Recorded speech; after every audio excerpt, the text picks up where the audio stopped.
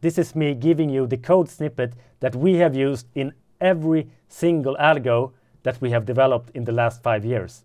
It's a code snippet that will turn any algo 200% better, and it takes only 3 minutes to add it to your code. Copy, paste, done.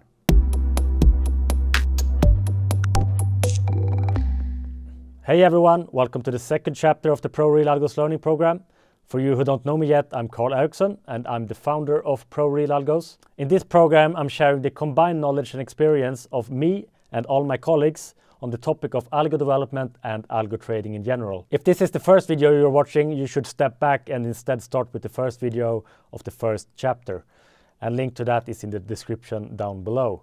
Alright, so in the last chapter we covered the essentials of coming up and finding new trading ideas. We covered the basics on how to code those ideas in ProReal time, and we covered the basics of evaluating those ideas. In this chapter we're taking the idea that made it in the previous step and we start building a system out of it. We will go into detail on what to look for in the backtest, and we will go through how to carefully optimize your system to avoid overly optimizing your code. We will study individual trades for more detailed points of improvement, and we will look at a couple of shortcuts that you can take when developing algos. In this video though, we will start by adding some filters and features and finesse to the trading idea that we coded in the previous video. So grab a coffee and join me. Alright, here's the backtest from the previous video, and here is the code. Now let's try and make it even better.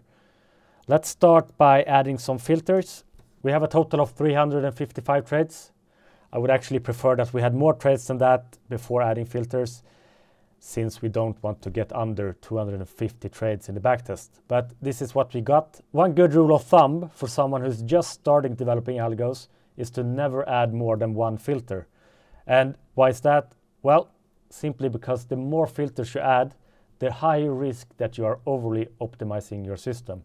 So curve fitting isn't really a binary state. It's not like either your system is overly optimized or it is not. It's not black or white in that sense. It's rather a scale on which at some point when you're optimizing, you're making the system better. But at some point you're reaching a tipping point where if you continue optimizing your algo will actually perform worse when you start it. And we're doing a whole video on that topic of curve fitting and optimizing in a coming video. So what's a good filter to start with? Well, a very simple one is checking if there's any correlation with the day and month of the trade.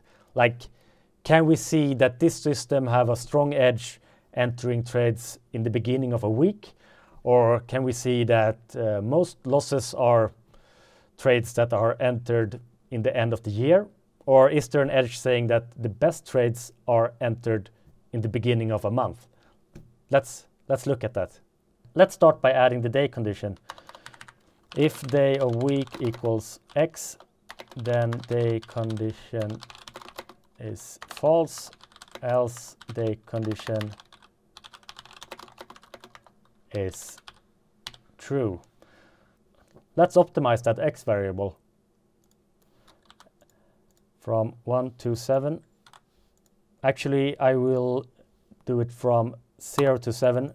The reason for that is by including the value 0, I will see how the algo was performing originally without this entry condition. Alright, here are the results. So here are the X values. And as you can see, only one value is actually better than not having this entry condition at all. And that is day of the week 4. So by avoiding taking trades on Thursdays, we actually improve the results of this algo by a little bit more than 3%. But we lose 70 trades. So let's keep that. If day of week is 4, then avoid entering any new trades. Now let's look if we should avoid trades in a specific month. If current month equals Y, then month condition is false, else month condition is true. And I will optimize it from 0 to 12. And as you can see here, there are 3 different values that are better than the value of 0. So we will actually add all these 3 months to the code. So 8, 1, and 11.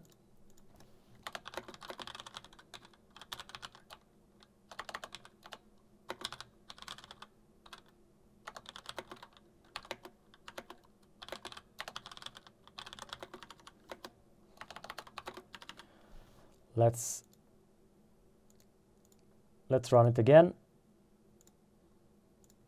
Yeah, looks good, but we are missing a lot of trades. So I will actually remove 2 of these months so that we keep the backtest with 250 trades or more. And please note here that I'm only running this optimization on 200,000 units. I have access to 1 million units, so I'm running this optimization on only 20% of the historical data that I have access to. So that is a very strong and important measure to avoid overly optimizing your code. All right, so we have added a filter. Now let's see if we can add some basic functionality to the system. I see that we only have 1 exit condition in this idea, and we don't even have a trailing stop or a target profit. So let's add that together with a second exit condition. Let's start by adding the trailing stop code.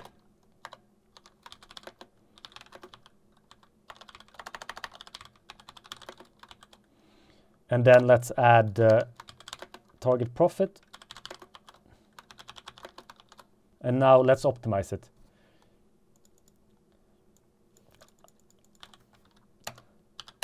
It's easy to overly optimize your trailing stop and your target profit code, so I will use a larger distance in the steps in this optimization.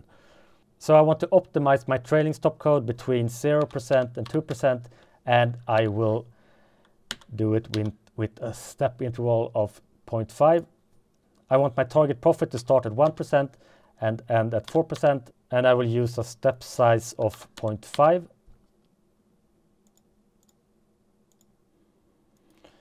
All right, so for some reason the X value isn't being optimized in this backtest.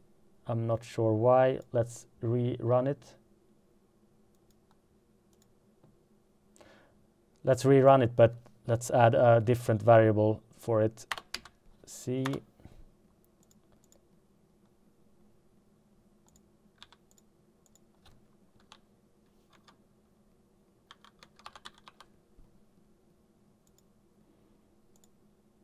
All right, the optimization have finished. The one with the highest gain is with a target profit of 3.5% and a trailing stop starting at 1%.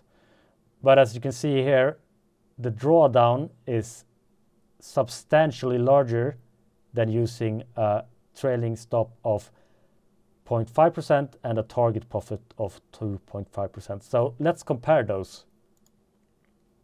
All right, so the one with the smaller drawdown have a win rate of 47% and a profit factor of 1.62 with the total gain of 2,900 euros. Let's check the other one. All right, so this one have a higher win rate, similar profit factor, a little bit smaller. The other one had 1.62, but the max drawdown it's not showing here is almost twice the max drawdown of the previous one. The total gain is 8% more than the previous one. So in this case, I would rank having a smaller drawdown higher. So we will use this one. Let's add that, 0.5, 2.5. Let's add a final exit condition. We will use a simple RSI value exit condition. If RSI value of C is bigger than D, then sell at market. And now let's optimize those values. I want to test 3 different RSIs. I want to test 2, 14, and 30. So 2, 30, I will set a step interval of 2. And I want to exit the trade if the RSI value is somewhere between 50 and 90. And I will use a step size of 10. Again, to avoid overly optimizing the system. The optimization I finished, and I don't want to use an RSI other than 2, 14, and 30. So the best one is RSI 30. with a value over 90. Let's try that one. All right, looks good. Let's use that one. If RSI 30 is bigger than 90, then we sell at market. All right, so we have added the basic functionality and we have added the filter. Now there's only finesse left. And I have saved the best for last. This is me giving you the code snippet that we have used in every single algo that we have developed in the last 5 years. It's a code snippet that will turn any algo 200% better, and it takes only 3 minutes to add it to your code. Copy, paste, done. So this is no joke. It's a substantial part of the success of our algos, and it's been a secret up until now. But I'm sorry, this is only for the premium users. So for the free viewers watching this, I will have to say goodbye to you now. I will talk to you again soon. Bye.